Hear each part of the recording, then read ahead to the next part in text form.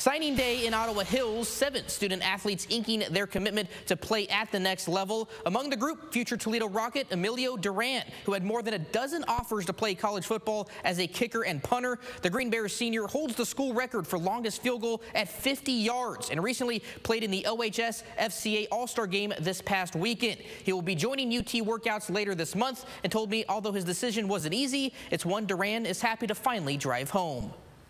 A crazy process getting recruited as a specialist, went, across the country, all the way to California, to Florida, to Texas.